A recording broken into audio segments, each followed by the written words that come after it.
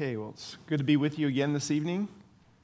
And just have really enjoyed the opportunity to be able to worship with all of you and be able to fellowship with some of you, and just have had a great time. And we've come here now to our fifth and concluding session dealing with the issue of has the church replaced Israel. And again, I'd just like to express my gratitude to you and the church and Pastor Caldwell and the leadership. It's just been a tremendous weekend, and sad it's coming to an end, but looking forward to traveling back to California. Again, thanks for the prayers and the mention for the safe travel and those things. And so anyway, what we're going to do right now is finish this up with some things I wanted to talk about. But before we get specifically into the message, I just wanted to let you know that the things that I have put up on the screen, the PowerPoints and the Word document in regard to the 12 reasons why replacement theology is not a biblical doctrine, they're up on my website at mikevlach.com. Some of you have asked if you could get access to those. So that is, if you just go to mikevlach.com, it's on the front page, it's near the top. I think you may have to click on it and then click one other thing, but that's easy to find, but that's available for you. Okay, so as we bring things to a close, I wanted to make some comments in regard to the role of the church in the Bible. You know, we've done a lot of talk about Israel, and one of the reasons why that is because there are some who are saying that there's no significance to Israel as a nation in the future, and that role has been superseded or fulfilled by the church or replaced by the church. So we've obviously spent a lot of time on passages showing that that's not the case. I did want to make some statements in regard to where the church fits into the purposes of God. And in doing that, on this first slide that I have here, I don't believe that the church existed in the Old Testament. I think it's a new covenant entity linked with the pouring out of the Spirit in Acts chapter 2. But it is important to understand that nations, I'm talking about the nations here, I'm particularly talking about those that would be outside of Israel. The nations have been important in God's plans. The Genesis 10 to 11 actually mentions the nations and where they spread out throughout the earth. And I think part of the reason why they're mentioned in Genesis chapters 10 and 11 is because it's emphasizing that God cares about them and that he's quickly going to have a salvation plan that begins in Genesis 12 with Abraham and the Abrahamic covenant, whereby there's going to be a plan for Israel to be a blessing to all the nations of the earth. And so on the second point on this sheet, I reference verses that I've made many references to this weekend, Genesis 12, 2-3, and Genesis 22, 18, where Abraham and the nation that is to come from him is meant to be a blessing to the nations and the families of the earth. So even in the Old Testament, it was predicted Gentiles, nations would be blessed. It's going to end up taking the Messiah and the work that he does in order to bring unity between Jews and Gentiles, and for those who have been excluded from the promises and the covenants to be brought near them. So that needs to take place in time with the coming of Jesus, but those predictions were there in the Old Testament. In addition to the beginning of the Abrahamic covenant, the prophets predicted that Israel's Messiah would bring blessings to the Gentiles. And again, these are all of these passages that I put up here, Isaiah 49, Amos 9, Isaiah 19. Those are also passages that we've covered throughout the course of the conference. So not only is that promise there in the original Abrahamic covenant, but the prophets of Israel later on after Genesis 12 reaffirm that truth. The Isaiah 49 passage in particular emphasizes that it's going to end up being the ultimate servant of Israel, who we now know as Jesus the Messiah, who according to verses 3-6 is going to restore Jacob, he's going to restore Israel, and he's going to be a light of salvation to the Gentiles. It's important to understand also that Jesus came to the people of Israel, but he also came to save Gentiles too. We looked at a passage before, Matthew chapter 10, verses 5-7, where Jesus told the disciples that they were to go not to the Gentiles or the Samaritans at that point, but to the lost sheep of the house of Israel, proclaiming the nearness of the kingdom. So there was a particular time where the message was focused on going to Israel, but it's also true that Jesus came to save Gentiles, and that's very clear from several texts. As a matter of fact, one of the first indicators that things were not going well as far as a reception from the people of Israel, but that there were Gentiles who were starting to believe is Matthew 8:11. Matthew 8:11 is one of the first indicators of that. And in Matthew chapter 8, verse 11, Jesus has this encounter, and he's dealing with a Gentile who has shown faith. And he says in Matthew 8:11, I say to you that many will come from east and west and recline at the table with Abraham, Isaac, and Jacob in the kingdom of heaven. But the sons of the kingdom, in other words, some within Israel who should have known better and had access to the covenant promises, but the sons of the kingdom will be cast out into the outer darkness. In that place, there will be weeping and gnashing of teeth. So he's indicating that some will be blessed. And when he talks about that, well, many will come from the east and the west and recline at the table with Israel's patriarchs. That's an indication that the gospel and salvation is going to the world. Another passage that I'd like to look at would be, I actually don't have it mentioned on here, but I wanted to turn to Romans chapter 15. In Romans chapter 15, verses 8 and 9, I find this particularly significant because this indicates the both and, that Christ, it tells you, Paul's actually telling you the purpose why Christ has come. And he says in Romans chapter 15, verse 8, for I say that Christ has become a servant to the circumcision, and the circumcision would be Israel, on behalf of the truth of God to confirm the promises given to the fathers. So that's interesting. That's one of the things that Jesus does. He's a servant to the circumcision. He's a servant to the Jewish people. He comes to confirm the promises given to the fathers. And so that indicates that he is planning on fulfilling his promises and purposes with Israel. But notice in verse 9, he also says, and for the Gentiles to glorify God for his mercy as it is written. And then there's a cluster of Old Testament citations backing that up, that it was God's plan and it's Jesus' plan to not only confirm the promises to the nation Israel, but also to bring blessings to the Gentiles. So it ends up being a both and. The next point on the screen here that I would want to mention on this bottom one here is that Jesus predicted that he would build his church. And so in Matthew chapter 16, now this is pretty far along into Jesus' ministry. Most of his ministry up until this point has been the proclamation of the nearness of the kingdom to the cities and the leaders of Israel. And that has not gone well. We mentioned before that in Matthew 11, the cities of Israel were not believing. In Matthew chapter 12, the religious leaders committed blasphemy against the Holy Spirit by saying that Jesus was doing his power, that he was doing his miracles in the power of Satan. But when you come to Matthew 16, 18, this is the first reference to the church in the New Testament. As a matter of fact, there's only two references to the church in the gospel, both of them being in Matthew, one in chapter 16 and another clustered in a verse in Matthew chapter 18. But verse 18, Jesus says that I say to you that you are Peter, and upon this rock I will build my church, and the gates of Hades will not overpower it. So what's important about there is Jesus is telling us for the first time that he is going to build his church. I take it that the church at this point has not been around. It is something that he is going to build. We don't have time to turn there, but if you were to look at Ephesians chapter 2, verse 20, Paul indicates there in that particular verse that it ends up being the New Testament apostles and prophets with Christ Jesus being the cornerstone, that is the foundation for the church. So we believe that the church is a New Testament entity, and it is here that Jesus first predicts it. From Matthew chapter 28, verses 19 to 20, we get what we refer to as the Great Commission.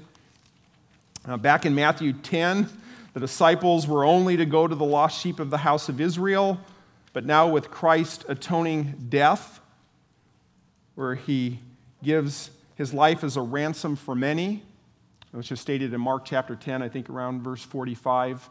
The statement that Jesus made that he came to give his life as a ransom for many is probably a reference back to Isaiah 52:15, where it indicates that the suffering servant was going to sprinkle many nations. But in Matthew 28, we're told, the very last two verses of this gospel, verse 19, Jesus says, "Go therefore and make disciples of all the nations, baptizing them in the name of the Father and the Son and the Holy Spirit, teaching them to observe all that I commanded you. And lo, I am with you always, even to the end of the age." So notice here, verse 19, they're to go and make disciples of all the nations. Something has changed. Atonement has been made for sin, and now the gospel is to be taken to the world.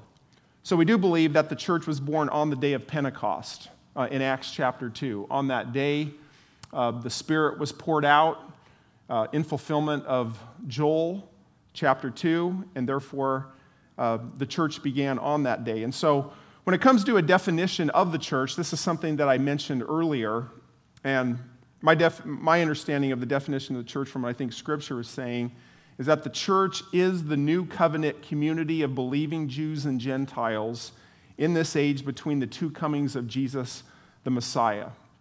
Obviously, ever since the time of Exodus chapter 20, Israel had been under the Mosaic law. We read in Ephesians 2 that Jesus has removed the barrier, and with his death has inaugurated a new covenant. As a matter of fact, in Luke's gospel at the Lord's Supper, Jesus says, "This is the new covenant in my blood." So when Jesus died, that was the establishment of the new covenant. And one of the key blessings of the new covenant, according to Ezekiel chapter 36, is the indwelling Holy Spirit. And one of the things that we see in Acts chapter 2 is what? That when the Spirit is poured out, there's an indwelling among the believers at that particular time. So Gentiles become, with the church, God's people alongside believing Jews. And there's several passages that teach this: Ephesians chapter 2 and 3, Acts chapter 15, Galatians chapter 3. I may want to make some observations here if you turn to Ephesians chapter 2. This is a great passage which is talking about unity in the people of God, but even as there's unity, there's still a distinction as far as ethnicity in regard to Jews and Gentiles. But in Ephesians chapter 2, verse 11, we see that the Gentiles, in verse 11 we're told, "Therefore remember that formerly you, the Gentiles, in the flesh, who are called uncircumcision by the circumcision," should be the Jews, "which is performed in the flesh by human hands, remember that you were at that time," and this is before what Christ had done on the cross, "that you were at that time separate from Christ, excluded from the commonwealth of Israel, and strangers to the covenants of promise, having no hope and without God in the world." So before Christ does what he does at the cross, the Gentiles do not have hope. There's the promise in the Old Testament that they would be included in the people of God someday, but before the cross of Christ, that's not a reality. So he says in verse 13, "But now in Christ Jesus, you who formerly were far off have been brought near by the blood of Christ. For he himself is our peace, who made both groups into one and broke down the barrier of the dividing wall by abolishing in his flesh the enmity, which is the law of commandments contained in ordinances," reference to the Mosaic law, "so that in himself he might make the two into one new man, thus establishing peace, and might reconcile them both in one body to God through the cross by having put to death the enmity." And so when you jump down to verse 18, we're told that for through him we have our access in one Spirit to the Father. Again, another new covenant reality there. In verse 19, we're told, "So then you are no longer strangers and aliens, but you are fellow citizens with the saints." I think that indicates that they now become fellow citizens with believing Jews and are of God's household. And of course, this entity, as I mentioned before in 2:20, it's built on the foundation of the apostles and prophets, Christ Jesus himself being the cornerstone. Now, I want to jump down a little bit to Ephesians chapter 3, verse 6, because the train of thought that begins in Ephesians 2:11 culminates in this wonderful description of what it is like for Jews and Gentiles in the church, according to chapter 3, verse 6. And we're told here to be specific that Gentiles are fellow heirs and fellow members of the body and fellow partakers of the promise in Christ Jesus through the gospel. And what I want you to notice here is all these terms that indicate that Jews and Gentiles are working together here. Now, it's important to understand that he's not saying here that believing Gentiles become Jews. He's not saying that they're incorporated into Israel. But he does say that believing Gentiles are fellow this and they're fellow that, and then they work together in this church that we are in this one new man. Notice that he says that they're fellow heirs, they're fellow members of the body, fellow partakers of the promise in Christ Jesus through the gospel. So that indicates full participation together, which is a wonderful truth. In Galatians chapter 3, I think that's the next one that I'll go to here. In Galatians chapter 3, Paul is going to explicitly state that believing Gentiles in the church are now participating in the Abrahamic covenant. If you're familiar with the book of Galatians, he's really getting after the false teaching of some Judaizers who were teaching that in addition to faith, you had to keep the Mosaic law and be circumcised. And he's arguing, for salvation through faith alone. And so he's making that case. And, he even points out in Galatians chapter 3, verse 6, that Abraham is the paradigm of salvation through faith. As a matter of fact, there's several references to Genesis chapter 15, where it's the account where Abraham is said to be, through faith, to have righteousness credited to him. But in Galatians chapter 3, verse 6, we're told, even so Abraham believed God, and it was reckoned to him as righteousness. And that's a great statement there, that through faith in God, God being the object, that there's the reckoning of righteousness. That's what we would call imputed righteousness. Christ's righteousness is given to the one who has believed, and it's through faith alone. So we're told in verse 7 that therefore be sure that it is those who are of faith who are the sons of Abraham. And so now what he's going to say here in verse 8, he's going to be talking about the Gentiles and how they're related to this.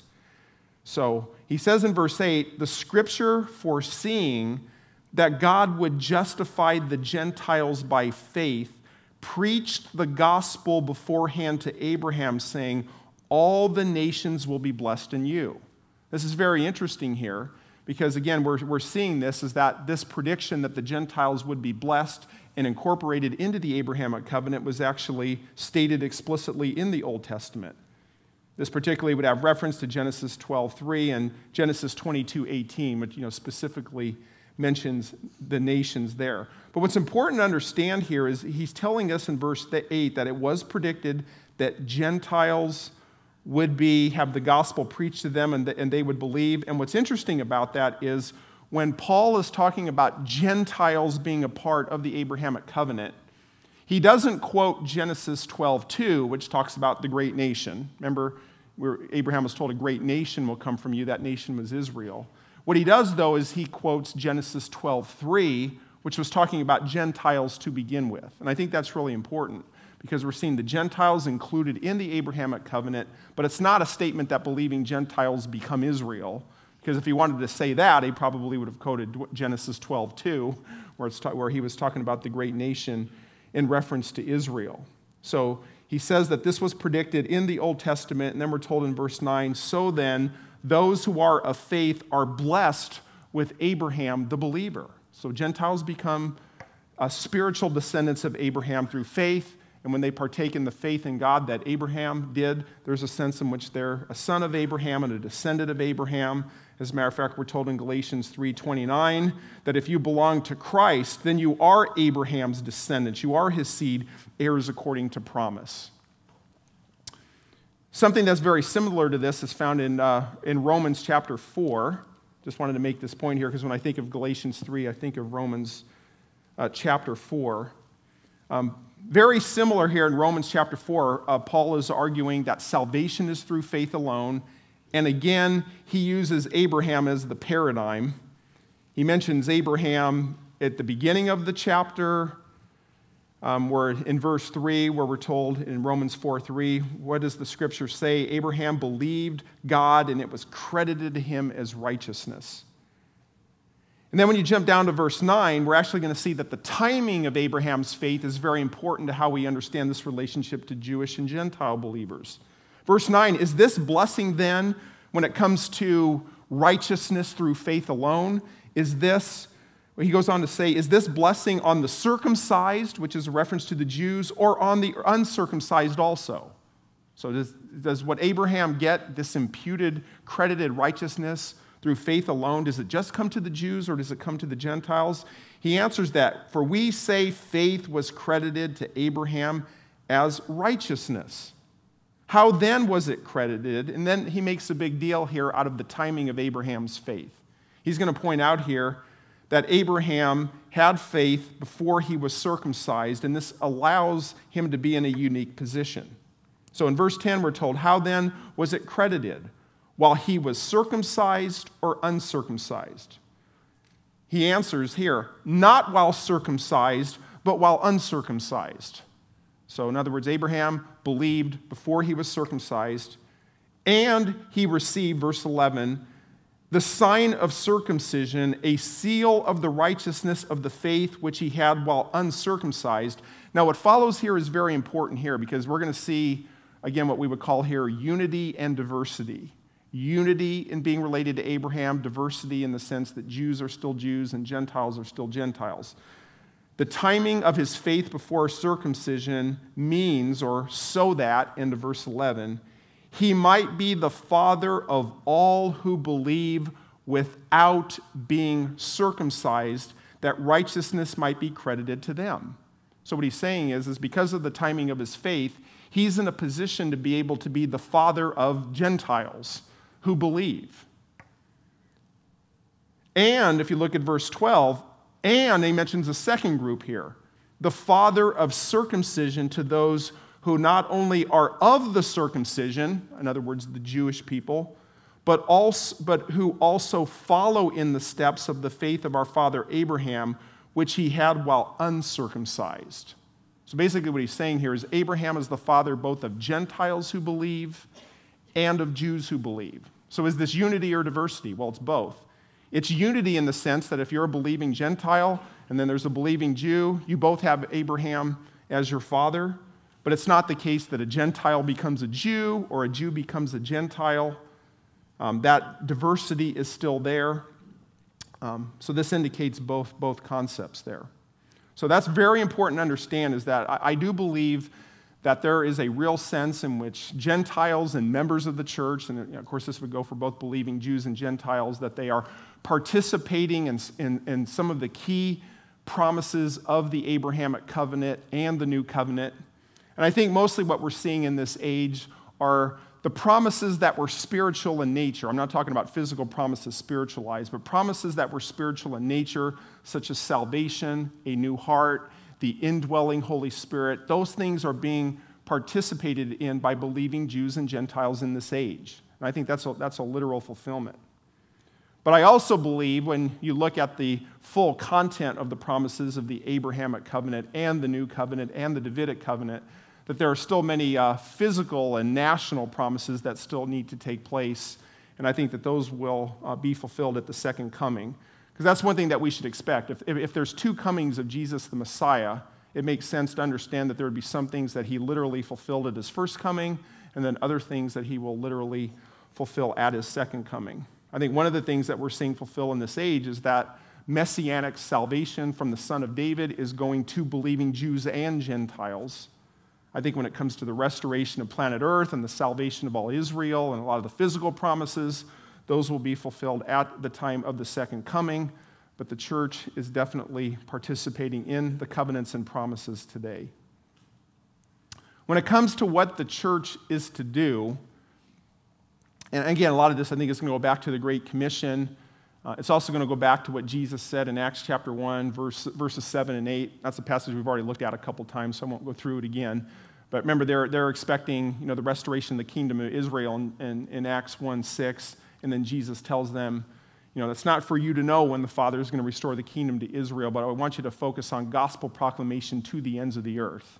That's obviously very consistent with the Great Commission at the end of Matthew chapter 28.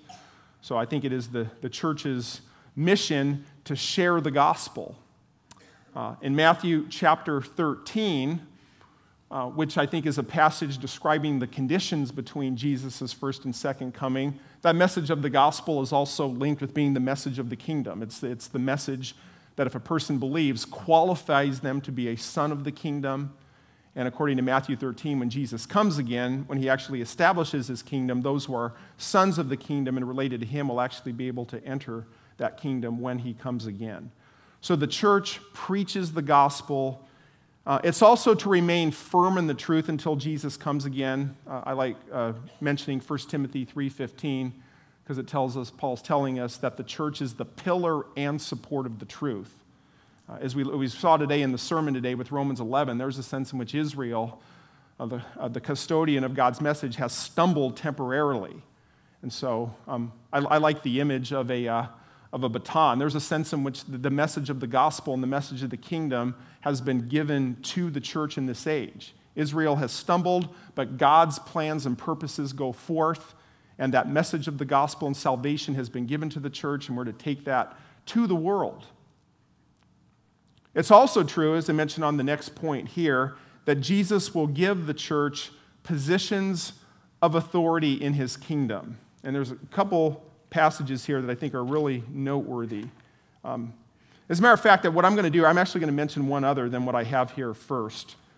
But when you come to Revelation, if you studied Revelation, you know that Revelation chapters 2 and 3 are messages to the 7 churches of Asia Minor. And Jesus evaluates each church. He tells them where they're doing well, and he tells them where they're not doing so well. And then he gives these promises that, if you endure, you're going to have these blessings, which are incredible blessings, usually associated with the kingdom of God. But one of the things about Revelation chapters 2 and 3 is you see that the church is under intense persecution. They're under persecution from the nations. They're under persecution from unbelieving Jews. And they're definitely a target of Satan. There's a sense in which they are facing the wrath of the world and Satan as they're doing their mission, and Jesus calls for them to be firm. The first passage I wanted to quote for you was Revelation chapter 5, verses 9 and 10. I understand this isn't Revelation 2 and 3, but I wanted to use this and then go to Revelation 2 and 3. But there's this heavenly scene, according to Revelation 5, it's actually all of Revelation 5, but there's a song that's being sung in heaven, according to verse 9. In Revelation 5:9, we're told they sang a new song saying, "Worthy are you," and this is in reference to Jesus, "to take the book and to break its seals, for you were slain and purchased for God with your blood men from every tribe and tongue and people and nation." So that indicates Christ with his death has made atonement, and that is extending not only to Jews but to all people groups. And so that occurred. We saw earlier in Acts chapter 3, verse 18, that the promises concerning Christ's sufferings, those have been fulfilled. Then we're told in verse 10, this is something that's future. "You have made them to be a kingdom and priest to our God, and they will reign upon the earth." So that's an interesting already not yet scenario. Christ has already purchased with his blood people from every tribe, tongue, people, and nation. And those who have had that happen, they are sons of the kingdom. They're citizens of the kingdom. But we're told that they will reign upon the earth, which is obviously a very clear passage indicating that there's a coming reign of Jesus, the Messiah, and his saints upon the earth.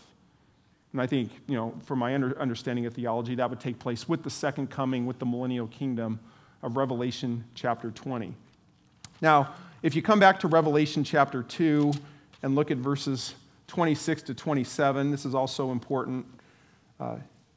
In Revelation chapter 2, this is for the church at Thyatira. And by the way, since these passages are very grand and seem to be very, I guess, what we call eschatological, very future-oriented, very much blessings associated with the kingdom, we usually take most of the promises to a specific church to probably be applicable to all church believers.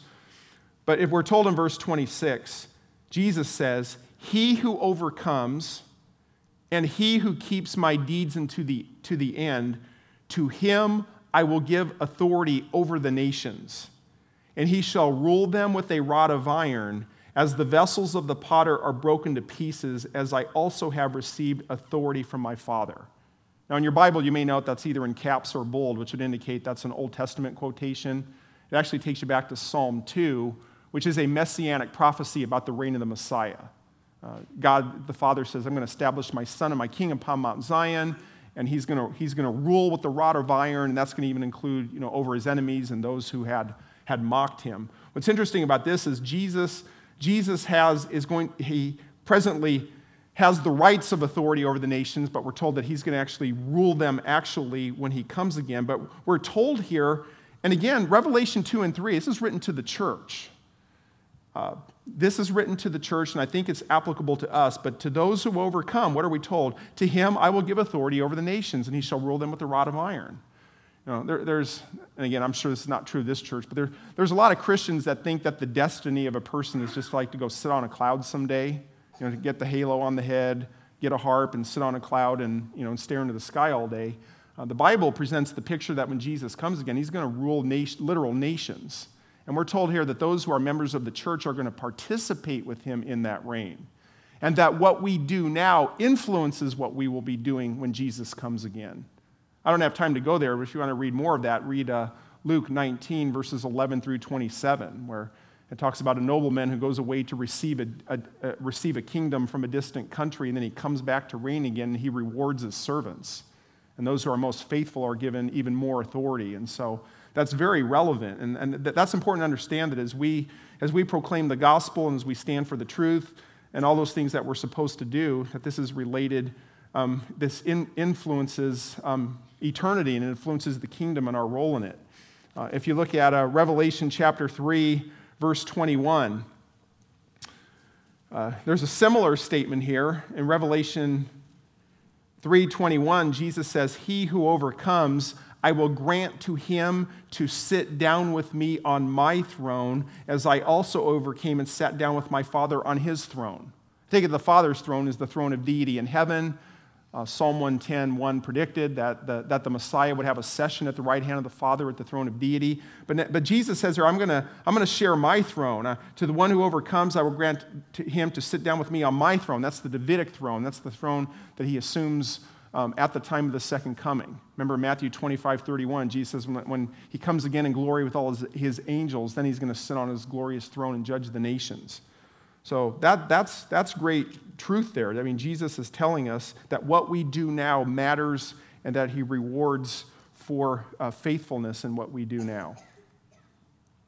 So I think the church has a mission and structure that is unique to this age. When Jesus comes again, the church will rule with him in his kingdom over the nations. So the church's role in summary would be this: to be the instrument. So when we get down to it, I think, there's going to be a lot of things that the church does, but in a nutshell, I think the church is the instrument for gospel proclamation and truth to the world in this era between Jesus' two comings. We're the ones who have the truth. We're the ones who are to proclaim it. We have the baton of the kingdom and the gospel. And Jesus tells us that when he does come again to reign from Jerusalem, when he sits on the Davidic throne, when he reigns, that we are going to reign with him. And at that particular time, we're vindicated. There's a sense in which the saints are persecuted now by the nations, but there's going to come a time where we're in charge, and we're in charge because of the ultimate king, King Jesus. But there's going to come a time where you're actually going to have a ruling theocracy upon the world, and that will occur when Jesus comes again. So the church is a multi-ethnic group that scatters throughout the world to share the gospel to the world amidst persecution from Satan and the nations. The church's reward will be ruling positions in the millennial kingdom over the earth, in line with the verses that we've just looked at. I don't believe it is not, well, let's start over. It is not God's intent for the church to replace or fulfill Israel. The church is God's instrument for kingdom gospel proclamation in this age before Jesus returns. But when Jesus returns, that will include the salvation of all Israel, talked about in Romans 11:26, talked about in Zechariah 12:10. Israel will be fully restored. Right, what I wanted to do now in the remaining time that we have left, I just want to give you a brief summary of the importance of this issue, of really, in a sense, kind of the whole conference here. Why rejecting replacement theology is important. And if Pastor's okay, I'm hoping to maybe even save a few messages for any questions you may have. But anyway, why is rejecting replacement theology so important? And again, as I mentioned before, I think the best argument against replacement theology is understanding what the Bible has to say about Israel and the church. So I think that's the best thing to do. But in looking at why it's important to reject replacement theology, I think we must, so that we can affirm, number one, that God keeps his promises and fulfills his promises just as he said. In other words, God's a covenant-keeping God. There are times where he may do more things than he said, but he never does less. And what he said he's going to do, he is going to do. Just like we saw in Romans chapter 15. Paul says Jesus came to confirm the promises given to the fathers and bring light to the Gentiles. That's exactly what the Old Testament promised. This is also the basis for knowing that God will keep the promises he makes with us. If God tells Israel one thing and then does another, how do we know he's not going to do that with us? Number two, we reject replacement theology so that we can affirm the continuity of God's word, that the story that begins in the Old Testament is the same story he is fulfilling and will fulfill in the future. It's not like we get to the New Testament and there's a reset button hit. And, oh yeah, all these things you thought were true from the Old Testament concerning Israel, no, that's not really true. We have a different playbook. That's not the case. There's continuity in the storyline. Number three, so we affirm that our Bible interpretation approach is consistent.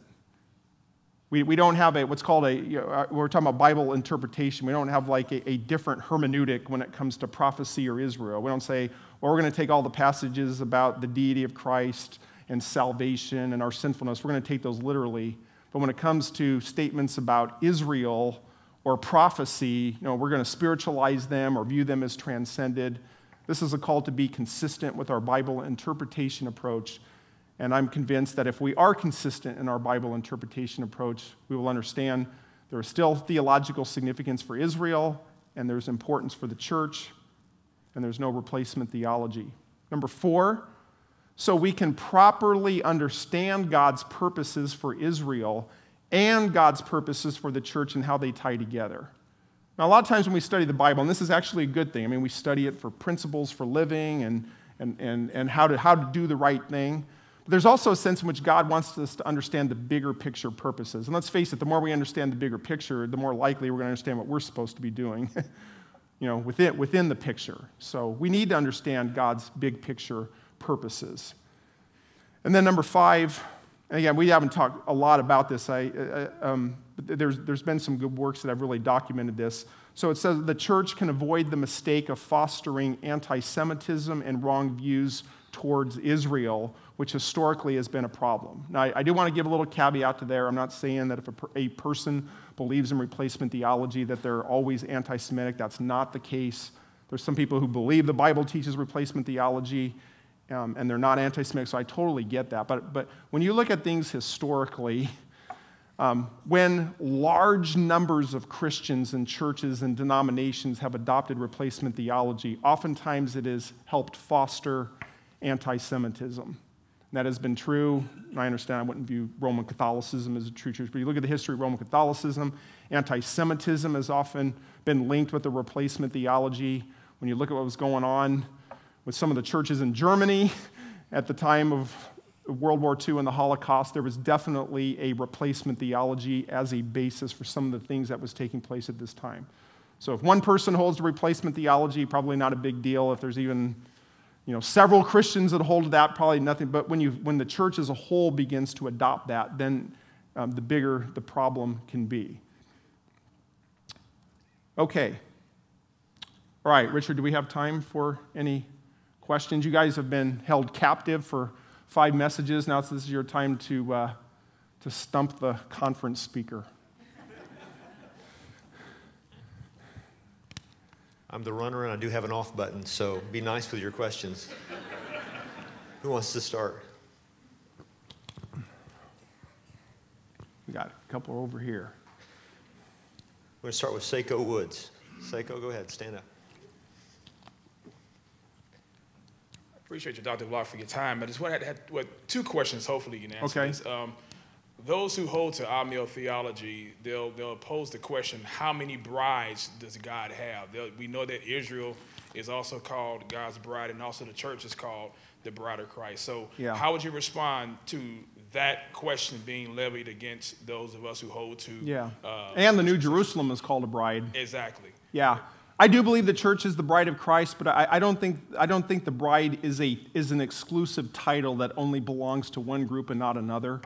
So I think there's a sense those who end up being related to Christ, the Messiah by faith, whether Jew or Gentile, or those who are part of the church in this age, can have that used of them just as it's used of Jerusalem, of the New Jerusalem in the eternal state. So I guess the key is I'm not seeing it so much as an exclusive title. I think it's if you do that somebody may be able to charge that. They say, well, you're saying the church is the bride, but it also says Israel is the wife of Jehovah, so are there two. I think that's kind of a like I said, for those who are making that argument, it's kind of a silly argument. But I think the key is the metaphor of the bride is indicating intimacy with our God, with whom we have a relationship, and I think that extends to Jews and Gentiles. So I think there's a sense in which it's not true to say that concept only applies to the church. It's certainly true of the church, and the church is the bride of Christ, but I wouldn't say that just applies to them. Was there a follow-up? You said you had two. Okay. The second question is, how do you respond to the fifth point that you had mentioned about historically? Yeah. The anti-Semitism has basically come through our meal theology. I had that conversation with a couple of brothers that I know that I love and respect that are replacement theologians. And when I bring up the statements by Martin Luther that most of us who are Calvinists or those of us who love Reformed theology, they take issue with or make excuses for the things that Luther said regarding the Jews. How would you respond to that? Well, are they saying it's not really a problem? They're saying it's not really a problem, and that basically he may have made some statements, but he was not anti-Semitic, or his statements were not anti-Semitic. And I would say you can't downplay the significance of Luther's anti-Semitic statements later on, because they ended up being used by groups hostile towards Israel and involved in the Holocaust that was used as theological support for the atrocities that were taking place.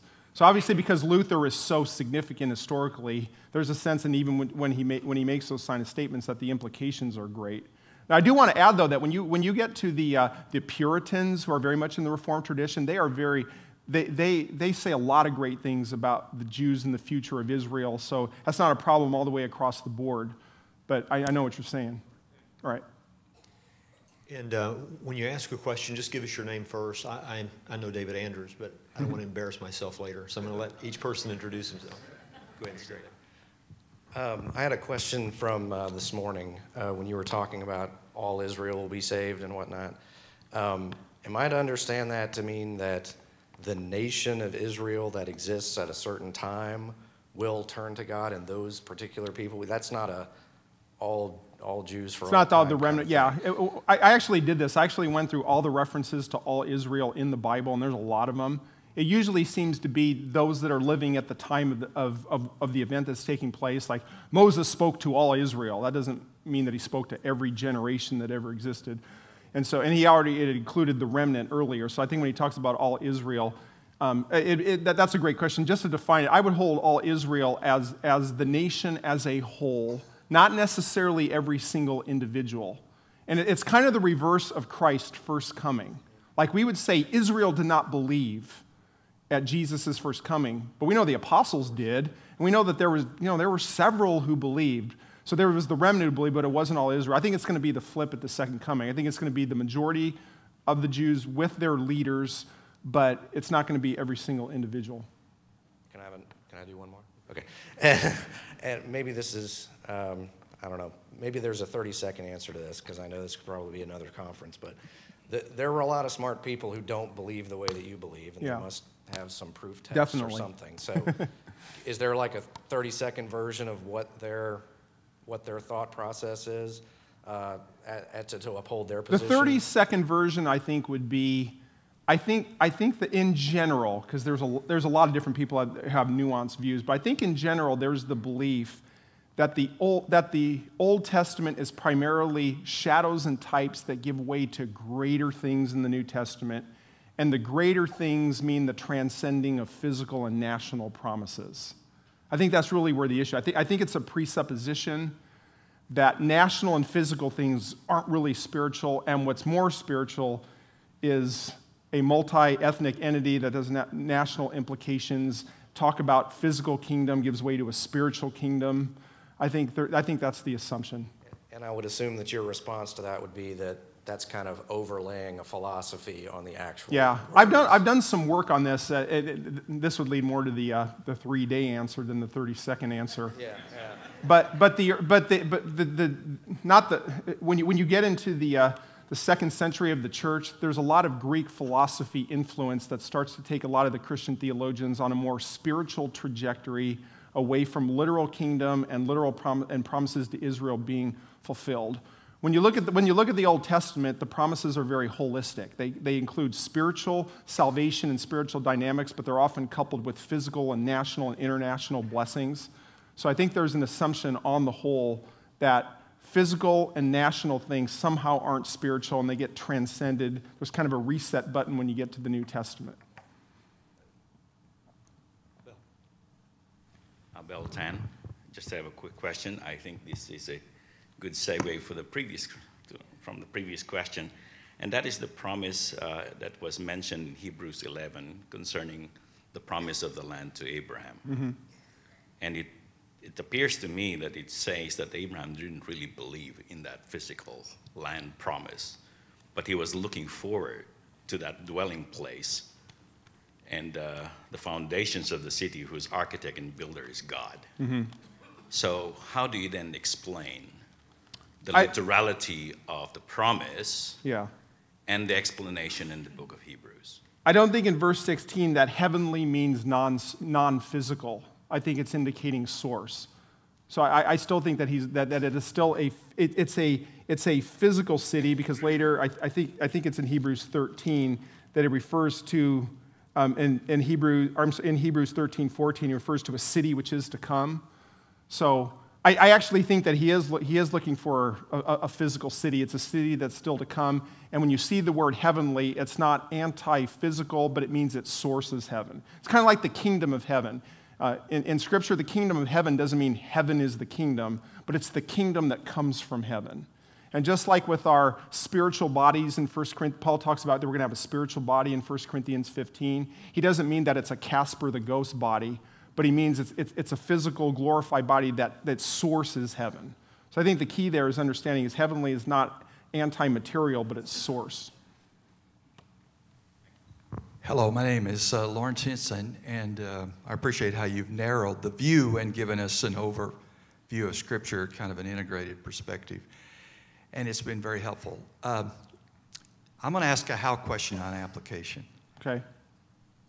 Every one of us are watching the news, the Hezbollah, the Hamas, the Palestinian, and we know there are movements which represent both views that you hold, like the Bethlehem conference that was held just a little over a year ago, which was representing sort of this replacement theory. Are you talking about Christ at the checkpoint?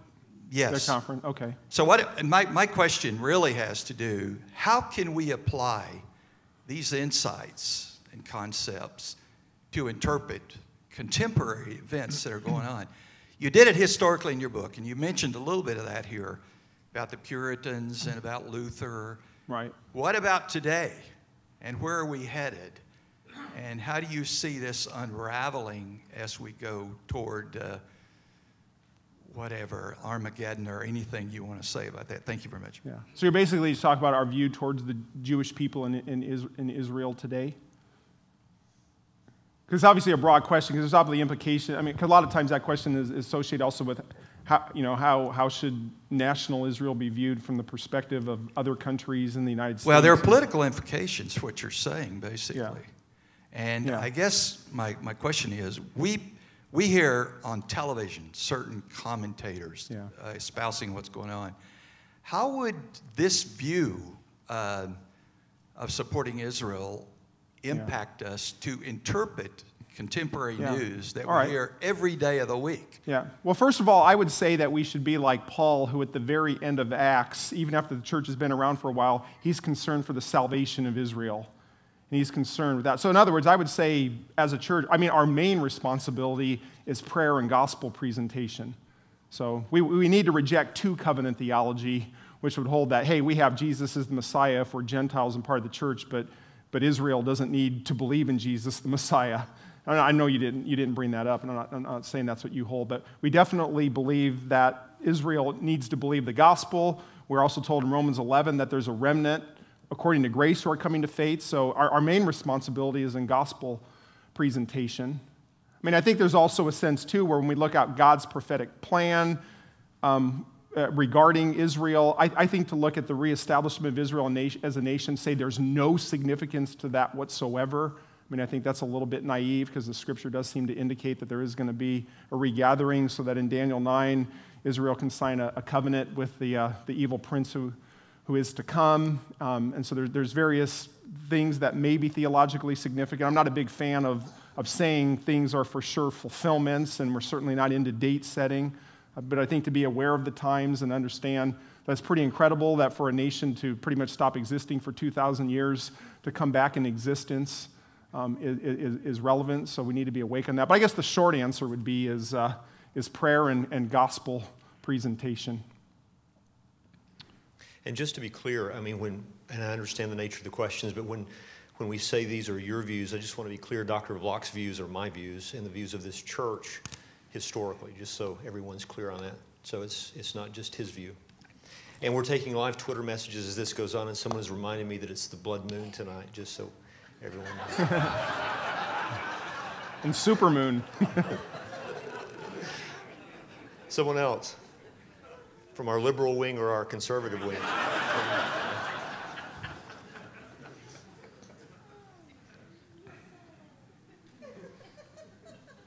Thanks for the blood moon update, Dr. Hagee. How does the rejection of replacement theology affect covenant theology? In other words, the fact that they hold a replacement theology, how does it end up? Yeah, how does the refutation of replacement theology affect the primary tenets of covenant theology? Okay. I just want to make sure. In other words, are you talking about how does their view of replacement theology, or when you say the rejection of replacement, like from our standpoint, like if we reject, because most within covenant theology would hold to some form of replacement theology. Correct. So in other words, how does it affect how we view them, or how do their views? Yeah, how does refuting replacement theology undermine from the our basis standpoint of covenant theology from our standpoint? Well, it ends up being the case that most of our covenant theologians believe that the church has replaced Israel. And then for some of them, they would actually believe that there's a sense that if the church is the new Israel, that the church has somehow inherited Israel's role. And for some, particularly those who would be post-millennial, believe that the church actually should be involved in social transformation. In other words, so the world can be Christianized before Jesus comes again. So I think for those who hold that particular view, usually within covenant theology, there's a lot more already kingdom than perhaps what I've been presenting here. And the more you would have already, you would already have Jesus reigning from David's throne. There would be a lot more implications in regard to the kingdom that's taking place today. So I think it can impact the church's role in how they view themselves. If the church truly views themselves as the replacement of Israel, that perhaps could lead to a wrong understanding of the church's mission. My understanding of the church's mission is gospel proclamation to the end of the earth, not transformation of society. And I think you see more of that within covenant theology, although there can be some distinctions between amillennialist and postmillennialist in that regard. Someone else? Back here. Richard's having pity on my old age. He's coming my way. Appreciate that. You mentioned some of the anti-Semitism that takes place to those who reject this view. How would you address some of the Arab Semitism Arab notions that come from a lot of dispensational views, who tend to, Voice of the Martyrs recently, I think last year, put Israel on a nation that's hostile towards the church. And there's been a lot of persecution of Christian Arabs within, I believe, in Gaza. How would you say we who hold this view address that? Address the issue of views towards Arabs and Christians And kind of like Yeah. the stand with Israel, movement that stands with them no matter what. Yeah. Well, I think the church's view, I mean, like you said, I think it's possible to have a right view of Israel's future and have a wrong application. Like, I don't think believing in the things that we've talked about means that we must approve of everything that Israel does. I mean, if there are, things that aren't done right, those things need to be addressed. I mean, obviously, I think there's been a lot of things done to Israel that aren't right, and those need to be addressed as well. But I guess I would just affirm wherever something done is wrong, even if it's evangelicals, I'm just speaking very generically here, evangelicals towards Arabs or Palestinians, or whether, I mean, those things need to be called out. And also I would want to affirm too that belief in a future for Israel doesn't mean that we think that the current state of Israel is okay. I mean, I have more affinity with a Palestinian brother, somebody who's not Jewish, who lives in that area, who's a believer in Christ, than a non-Jewish believer. And so, we need to show love towards them and do what's right in that regard. A couple more. Someone else? Back over here. I'm closer. I'm going to start here and I'll come to you. Oh, you didn't have a question. Adjusting your glasses. All right. My fault.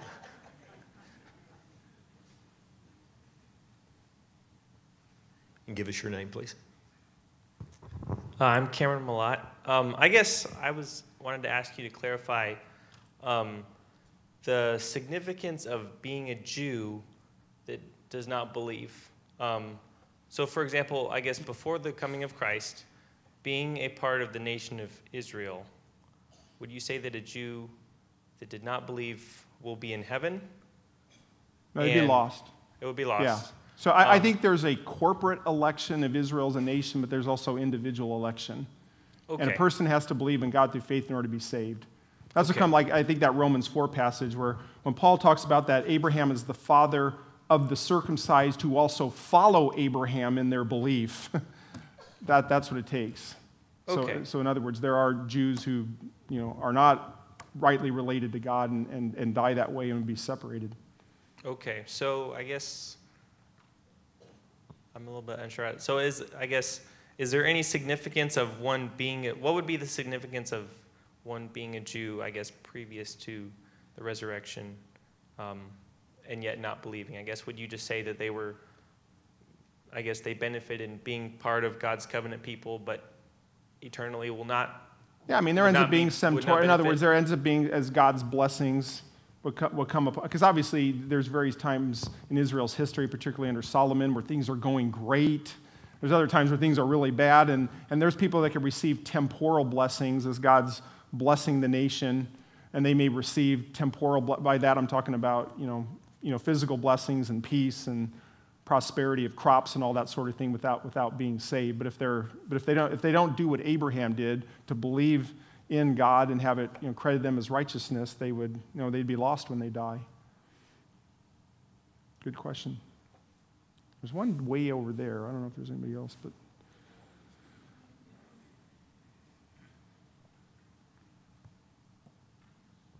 would you say that covenant theology is more rooted in Christian orthodoxy?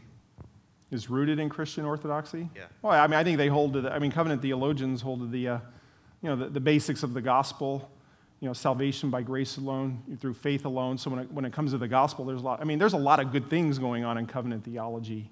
And so, when it comes to the issue of gospel, doctrines of grace, understanding of Scripture, those sorts of things. I mean, like I said, I think there's some errors when it comes to the issue of understanding the people of God and Israel's relationship to that. But there's a lot of dear brothers in Christ who affirm covenant theology. The most common response I get is that, since they don't want to err in doctrine, so they want to be firmly rooted in replacement theology because it's orthodoxy. So is there a response to that we... In other words, they feel like they're affirming orthodoxy by holding right. the view that they do. Right. You can clarify if you... Yeah, and I would say, the early church ends up being a mixture. I mean, you end up having a lot who are affirming salvation and restoration of Israel and others who are denying that. So, when it comes to the early church, it seems to be a mixed bag on almost everything. There's no doubt that it really becomes dominant. I mean, once you get into the 3rd century. But I think the reasons it's becoming dominant aren't good, because it's also connected with the rise of allegorical interpretation and spiritualization of Scripture and some anti-Semitic thoughts that are taking place in the church. Of course, the main thing is being rooted in what the Scripture says.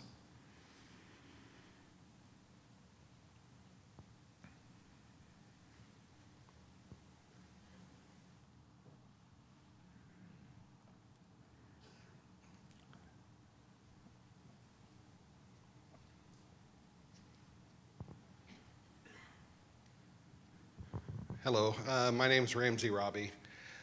You had mentioned that when the saints are glorified, that we're going to be ruling over individuals who aren't glorified. There'll be nations, there'll be Israel. Yeah. And a lot of the future prophecies that concern the future of Israel, they have language that talk about the reaper's going to overtake the sower. They're going to have, the one who lives to be 100 years, if he dies at 100 years, he's going to be thought to be, right, too young to die. A lot of these seem to be mortal promises that concern people who aren't glorified, people who aren't at a place where they'll live forever. Right. Wouldn't it be possible to believe that those prophecies apply to the Israelites that are not glorified, and still hold that the church is basically Gentiles who've been incorporated into national Israel? Yeah, it went a little bit different turn than I thought it was going to originally go at first. So I'm trying to. So what would the narrow question be? Wouldn't it be possible to hold that those future promises concerning national Israel will be fulfilled in those Israelites who haven't been glorified yet? They came to faith when Christ right. So just returned. To stop there, I mean, I definitely think that there's going to be, non-glorified Israelites and Gentiles as part of the millennial kingdom. So yes. So wouldn't it be possible to still hold to that and still also hold to the church being Gentiles incorporated into that nation? But I guess why would that be? My question would be, if the Scripture doesn't make that step, why would we assume that? Because I think it does, but yeah. See, I would just say. But I'm saying, what would be the reason why that couldn't be?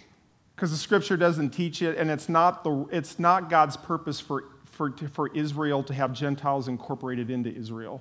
Israel's role is to bring blessings to the Gentiles as Gentiles, not make everybody Israel. Okay. And even after Christ comes, like that Romans 15 passage we looked at, Christ comes to confirm the promises made to the fathers and to bring salvation to the Gentiles. So even after the cross, there's all these statements of he's doing this for the Jews and he's doing this for the Gentiles. I don't see any statements anywhere before or after the cross where, it's God's purpose now for Gentiles to become spiritual Jews. I don't see that. Thank you. Let me just say a word at this point, Dr. Vlach, and I assume that you feel the same way. If you have held to a position different than what you've heard at the conference this weekend, but you love Christ and you love the Word of God, we love you. I mean, you're our brethren.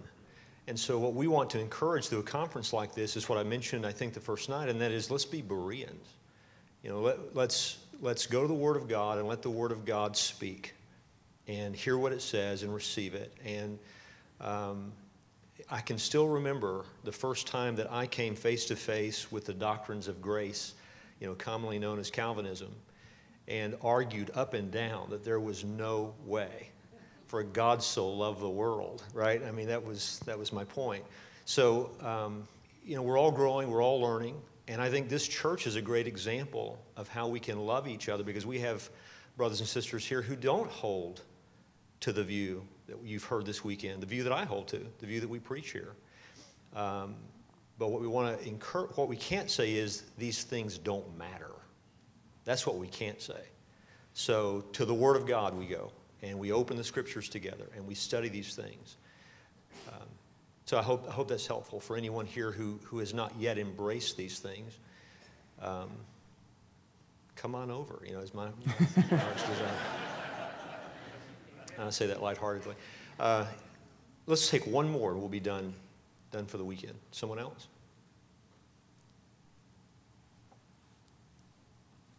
Seiko, because you've asked one, let me see if there's anyone else first, and I'll come back to you if not. Yes, Brother James. I don't need a microphone. I'm going to give you one anyway. Just hold on. Hold your horses. And I know you would give us your name anyway. I'm James Michelson. Thank you for coming, brother. And I hesitate because I think you have already earlier answered this with 2 earlier questions. I'm going to have to, if I ever have time, explore the idea that when Jesus returns, there's where I'm stuck. I think you already answered this. It's hard to express myself. I'm thinking, and I don't think anybody here, no matter what a person's view is, and I think you've already addressed this, the urgency, whether we are witnessing to somebody who is ethnically Jewish, or they're a member of ISIS, or they're Arab, or they're Jehovah's Witness, or whoever they are, the burning urgency, you need to believe in Jesus today. And you've already said that. And so I think that I'm thinking of the parable of the wise and the foolish virgins. And the foolish virgins, the door was shut. And you can almost hear it when Christ is telling the story. And that there's a time when the door is shut. And maybe good men draw that line at different ways and make those lines very complex. When Jesus comes back, this is just my simple understanding, the door is shut. And the time to believe in Jesus is now. And I think, but you already said that, so maybe I'll pass the, what I would be concerned about, you said, James, what's your point? My point is that if there is a view, and it's a horrible thing to misrepresent and ungodly to misrepresent anything that another brother says, is bearing false witness. But if somebody would step away, no matter what your background, no matter what your view, and say, well, the urgency, because the Jews, after Jesus comes back, they're going to be all fixed up anyway. And why bother witnessing to them? And that's my heart. That's my heart, is just that. Yeah, I would agree. Paul says he wishes he could be accursed on behalf of those who had not believed, which should be our heart as well. And so we should never take an attitude, we know there's going to be an all Israel who will be saved. And by the way, the all Israel is going to still have to believe, and according to Ezekiel 20, even when Jesus comes, there's a purging under the rod, and there are some who are judged for not believing. And so I guess I would just affirm that we need to have a full throttle gospel message to the world for Jews and non-Jews, and the pedal to the metal until Christ comes again. Amen. Thank you, Dr. Vlach. We appreciate it very much. All right. Can I say just one more? Are we done? Can I say one more thing? Again, I just wanted to thank you for coming and for your generosity and the fellowship. This has been an outstanding 3 days, and I've been very honored to be here. Love this church, love the people. Look forward to praying for you and keeping in touch with Pastor Richard to see how things are going. And again, just thank you. Amen. All right.